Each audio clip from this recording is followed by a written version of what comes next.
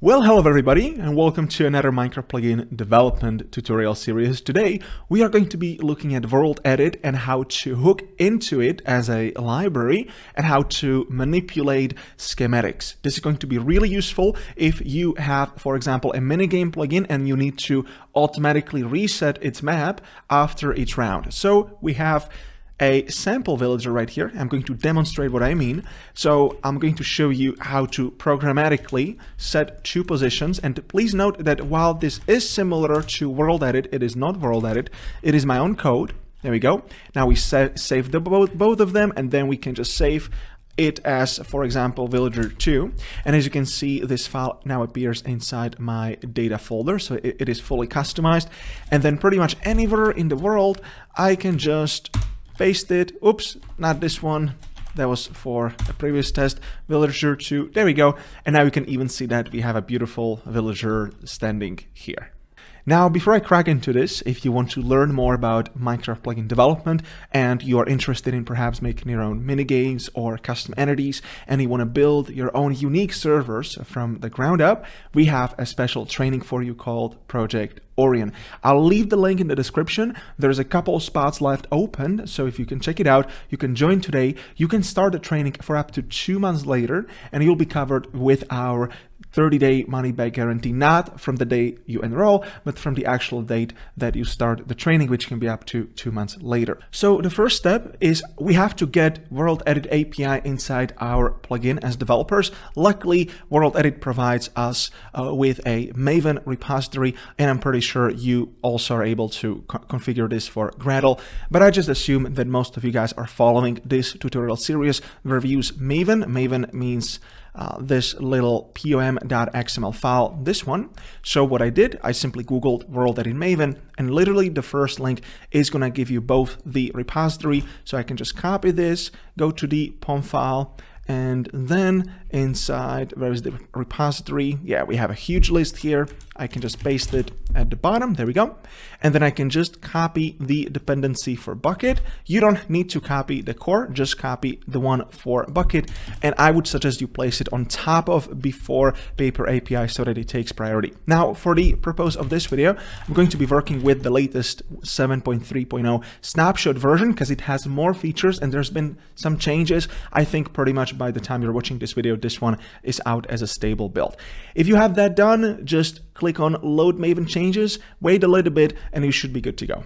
Okay guys, so the first thing I did, I made a new class. I just called it WorldEdit Hook, and inside you will need two methods. One is to save the schematic, remember the save command, and then the other one is to paste the schematic into a specific location. Now you're gonna be careful with these imports. Some people miss them, so make sure to import location from org.bukkit.location package. The first thing inside the save method is gonna be the region method, and basically what this will do, we have to first create a three-dimensional region from the first location, and the secondary position, the secondary location, which is going to work as a cubicle. And this one, again, you have to be very careful when it comes to imports, because there's the same class in multiple packages. So make sure to import the region from com.sq89q WorldEdit package, and then this one takes in a new cuboid region. And unfortunately, WorldEdit works with its own adaptation for classes which typically have other names in a bucket. So instead of working with location, you work with something called block vector.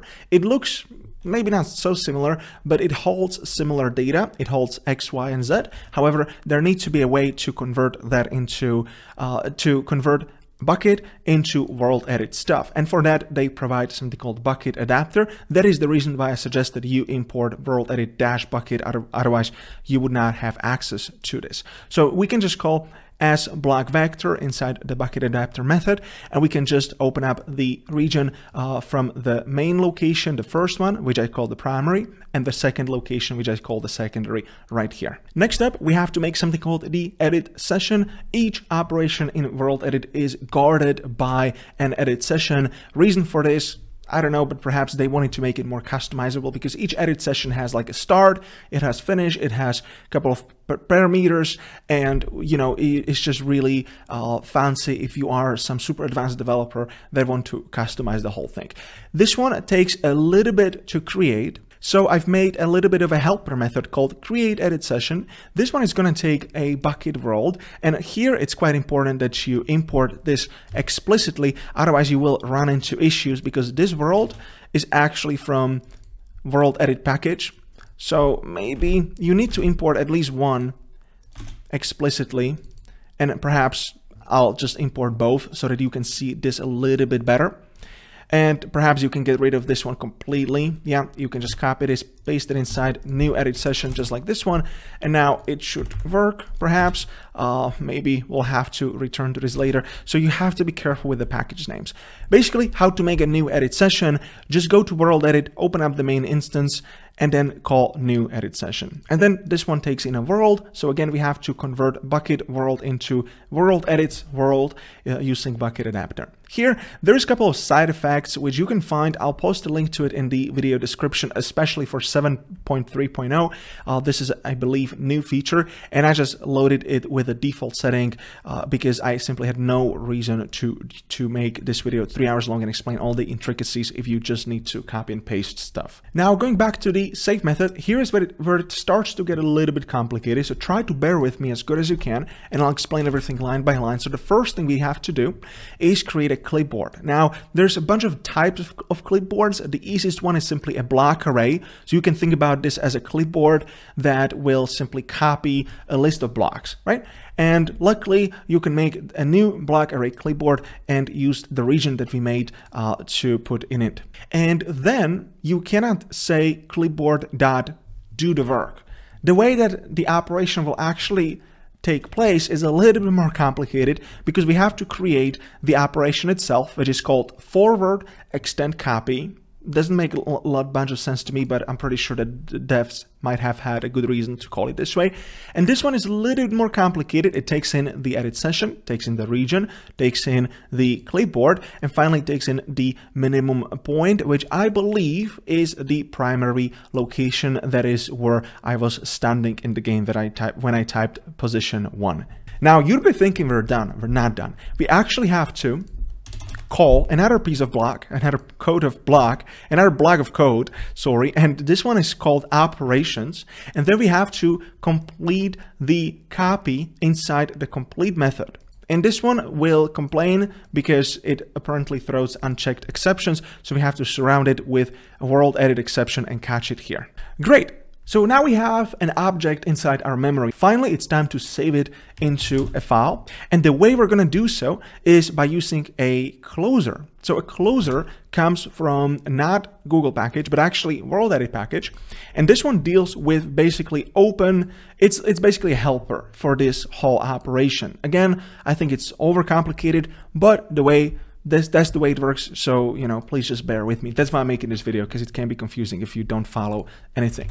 And inside a closer, first of all, we have to make sure to close the closer. Thankfully, we can just use Java 8 feature called auto close. So if you put this inside the try block at the very end, you don't have to call closer.close. This will be done by Java automatically. And then of course, make sure to catch any exceptions, because when working with file streams, these also throw unchecked exceptions. Okay, so the first thing, we have to make a new file output stream. And the way we can do so is simply use the closure to register a new file output stream for the schematic file. This will return the one that we can actually use. And then we can create a new clipboard writer by again calling closure register, and then it will actually ask for the format. So the format is basically the .schem file format, right? If I attempt to open this with, say, Notepad, it's going to give me a lot of garbage, but this is actually the format of these blocks, right? And I just decided to go with the latest one, Sponge version 3. If you're coding for an older Minecraft version, you have to check. But, I think your best bet is just to test it yourself and to see whatever works. For me, on 1.20 plus, Sponge v3 works just fine. And then when you do so, you have to get the writer for this schematic. And the writer is whatever we have to register to get the clipboard writer. Unless you have IQ 200, you would not just figure it out. And then finally, we have to call the writer, write, and then finally the clipboard, which we created up above here. thankfully, thank God, I've survived the save operation, and now it will work just fine. Moving on to the paste operation. So first things first, we have to make the edit session. Thankfully, we already have a method for it, so that one is easy. And then we have to start reading the file on our disk, for example, villager or test or villager2 file. So for that, we have to actually open this as a clipboard format, and you can use clipboard formats find by file, and you can just open the file directly. And WorldEdit is smart here, thankfully, at least somewhere, and it's going to figure out the format. So it should automatically find that it uses Sponge v3. Now, remember here, we used to have a clipboard writer. Well, here we're going to have something called clipboard reader. That's right. So we have to call the format get reader, new file input stream. And don't worry, it's complaining. I'll fix that in a moment. And then the actual clipboard, which is the actual schematic object, we can actually get if you call reader.read. Quite easy, surprisingly. Now, what's less easy than that is actually working with these operations. So the operations.complete you might already be familiar with. However, how do we actually create a paste operation? Well, there isn't such as forward extend paste, unfortunately, but there is something called new clipboard holder for the schematic file, create paste for the edit session, and then two, and then this takes in the location. So where I'm standing from my own position, it's going to paste all these blocks in a certain direction, and then it's going to build it, convert the holder into an operation, which we can run right here. Maybe you can even paste this inside, but for the sake of simplicity, I just like to have these two explicitly. All right, there's a lot of complaints, so we have to just make it very cheap, and I'll just, for the sake of demo of this video, I'll just surround it with try and catch, and I catch every exception right here. All right, guys, magic happened. I did code the command behind the scenes. The reason being, I already have a video on how to make commands, so please refer back to that video. It's one of the first 5 ones in this channel, and I just want to save your time because I think that the command logic you're already familiar with. However, I still want to show this to you because it has a couple of unique features to it. First of all, we have to basically store the first location and the second location for every player using the command somewhere. So I typically don't really recommend storing this inside the same command, but this is just a demo plugin, right? If you do want to make this properly, then put it inside, for example, player cache class. So to do, move into player cache, and then you can actually store more than just this tuple. However, here, all I did, I simply came up with a very simple idea of storing this in a map. The unique ID is per player, so each player has a unique ID, and the tuple basically holds 2 keys, the first one and the second one being the primary and the secondary location. The tuple actually doesn't really exist. I could not import this reliably from Minecraft because it's not stored inside Bukkit. So what I did, I simply implemented the class right here. Again, extremely simple. It holds any key as the first and any key as the B. And if you just want to make the tuple for location, you can obviously just delete the AB and replace it with location. That's also going to work, although this one has a little bit higher coding standard. And maybe, yeah, you can even make the class static as IntelliJ suggests. Just make sure not to create these as finals because we're going to be calling the set first, set second later on.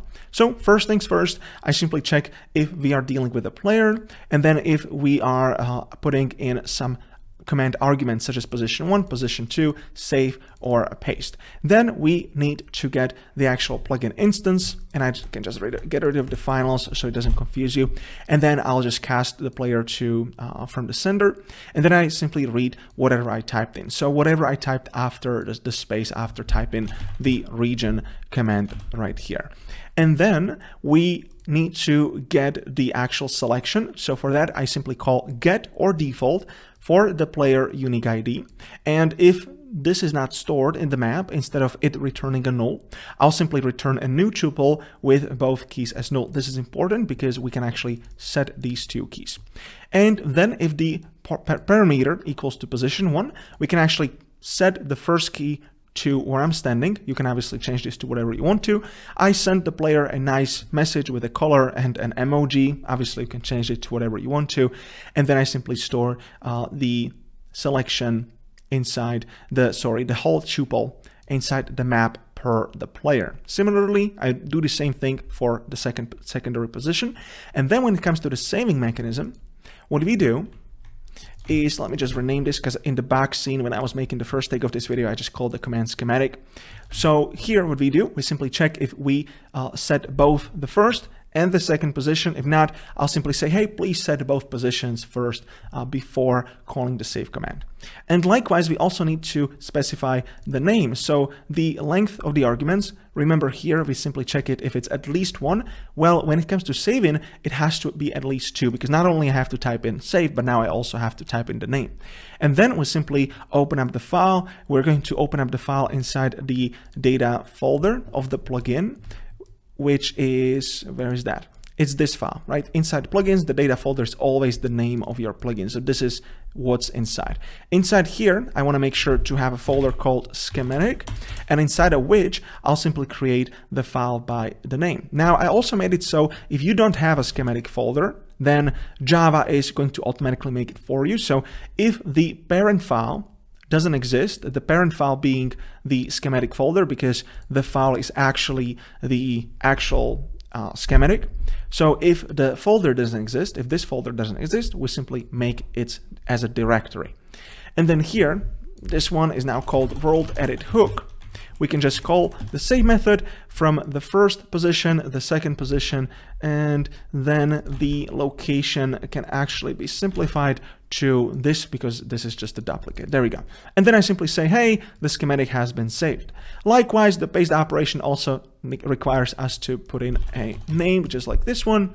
And then we simply create the file. So I can maybe rename the location file right here. So here we're just going to read the file from the schematic folder, check if it exists. If not, I just say schematic not found.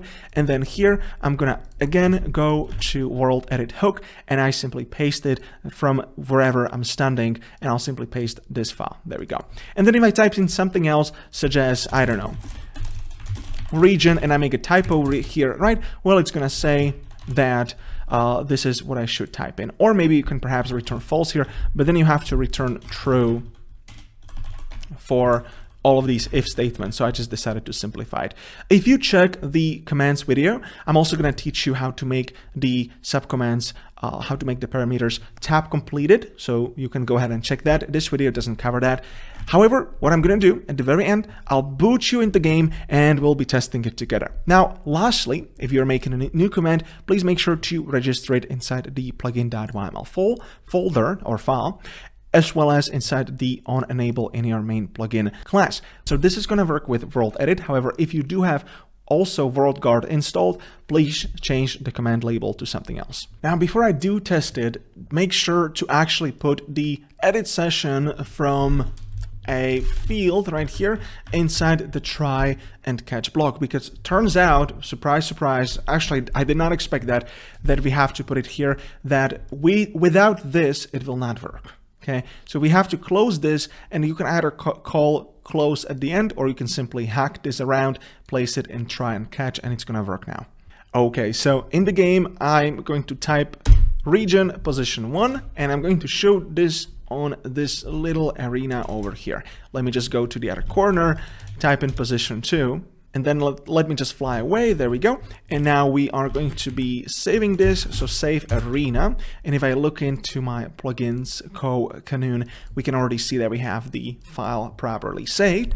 And then here, if I type in region paste arena, paste it, it should almost crush me. There we go. And now it appears this way. And it's beautiful. It's really the exact copy as what I pasted. So I hope that you've learned something new. Obviously, you don't need to be pasting it where you're standing. You can just find the minimum point of your minigame.